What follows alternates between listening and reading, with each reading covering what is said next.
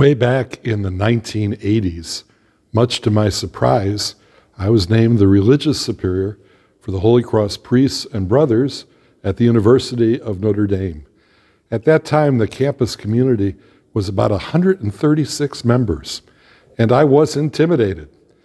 A former provincial, however, gave me some wonderful advice.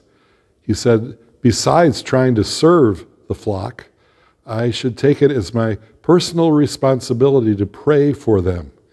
And he recommended that I sit with the house directory and think of the members name by name before the Blessed Sacrament, lifting them up in prayer.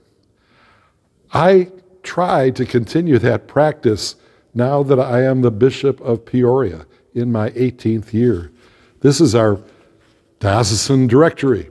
It lists the name of every priest and deacon, every religious community, all our ministries, our Newman centers, all our schools, and especially all our parishes.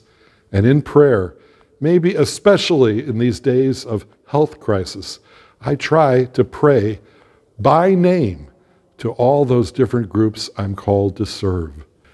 This is a difficult moment where the Mass is not available to the average believer in our diocese. But always remember, our liturgy is a celestial liturgy. At every Mass, be it a private Mass with no one there but the celebrant, or in better times when the cathedral is full, it's not just us, it's all the angels and the saints. Mass unites heaven to earth.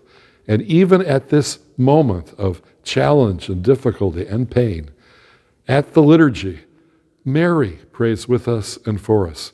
Good Saint Joseph, all the saints and angels, we are united in our faith in Christ. He is our high priest, and heaven and earth come together when we worship.